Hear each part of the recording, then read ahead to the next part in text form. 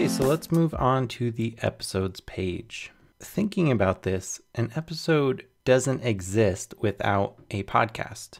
So I think the design should reflect that. So we are going to pretty much make the design the same, except it's basically going to look as if it's one level deeper. And we're going to do that through use of the breadcrumbs, and then we're going to make the episode content a little different, but we're still going to keep all of this content on the page. So let's get started. First thing I'm going to do is I'm going to hit Option Command C, and I'm going to make the height of this document, let's say it's 3578 right now. Let's make it 5000. And then I'm going to hit this top arrow so it grows from the bottom instead of from the middle. Okay, so I'm just going to grab all of this content right here. And then let's move it down so we have room to work with. Perfect.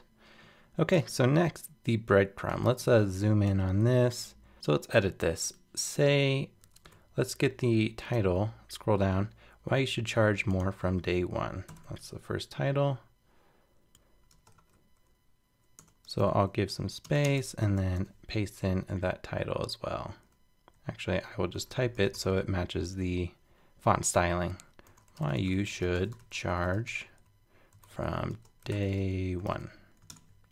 Okay, so now we have a link to the podcast, back to all the episodes of the Rocket Ship podcast, and it shows that we are on this episode page. Okay, so let's refer back to the wireframe.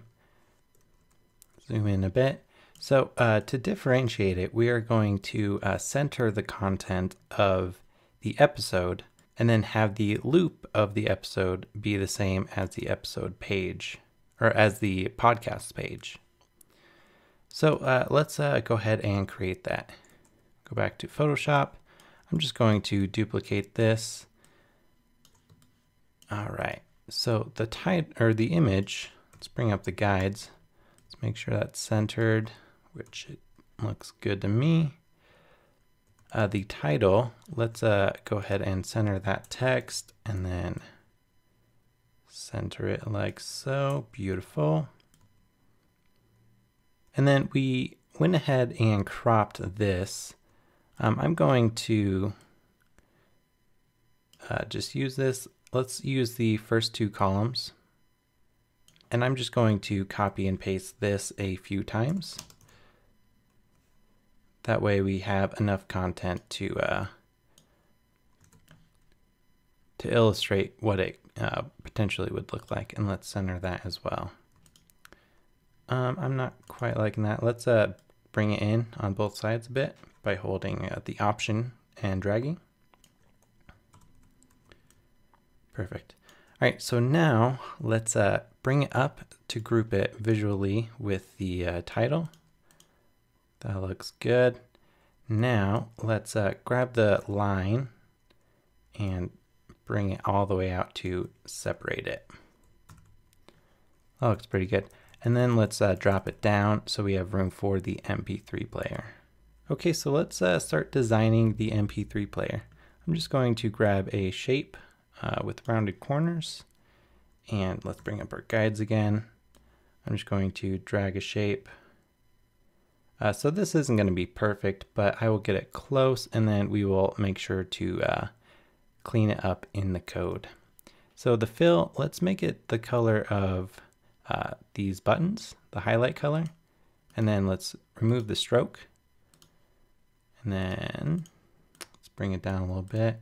Okay, so next we need a few icons. I'm going to use an icon set called ntypo, which is available for free just for this mockup. When we get into the code, we are going to use Font Awesome for our icons. But for now, I'm just going to use this so we can get something close. So we got a play button. Let's add that there. And then I'm also going to use a volume button. So I'm just going to grab this sound icon for now. I don't really particularly like this one, but it will do for the time being. This is just a mock-up, so when we get into the code, I'll tweak it all. Okay, so we need a play button. Let's make this a bit smaller and then change the color. I'm going to double click and do a color overlay and then change it to a white and then move it down slightly. That looks good. Now let's grab another rectangle tool. Actually, you know what? I will just select this one, duplicate it, and shrink it down.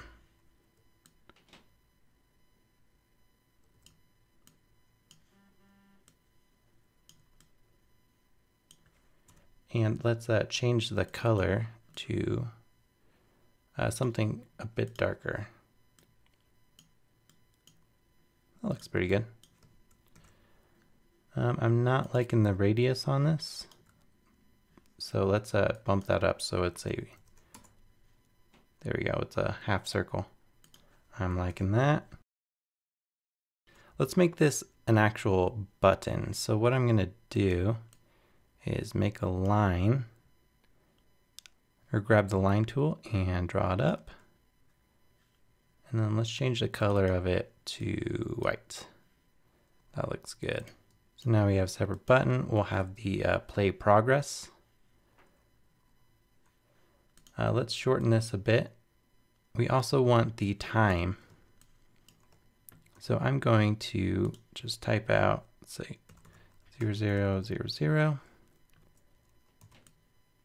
Let's drag that on top. Let's change it to a white color. That looks awesome. And then the volume,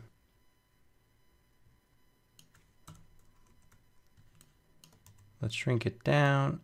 Let's add the same color overlay. I'm going to hold Option and click on the effects and drag it to this layer. That looks good. And then for the sound, we'll want to be able to turn it up and down. So I'm going to make a sound bar. And let's make it a little smaller to match.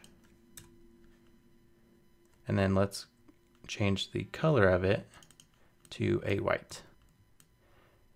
And we also want it to show the full width. So what I'm going to do is, if you have it like 50%, let's make the background the same color as the progress bar. And then the top one, we will, whoops, we'll just shrink down like so. That looks good. So maybe make it slightly taller. There we go. That looks pretty great.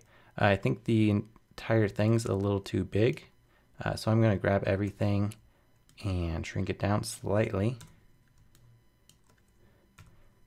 And then we want to make sure it's centered, which it is. So that looks great. Okay, so next, if we are on the current page, we should not show that within the loop. So I'm going to grab this, delete that. Then I'm going to grab the others and the pagination. Just select all of those. And then I'm going to just scale it up or bring it up. And then let's hit C to crop and bring the canvas up. Okay, so this looks good. It's got a nice visual hierarchy. You can tell that this is different compared to the podcast page, as if you were one level deeper, as indicated by the breadcrumbs. So this is really great. Let's move on now to the dashboard page.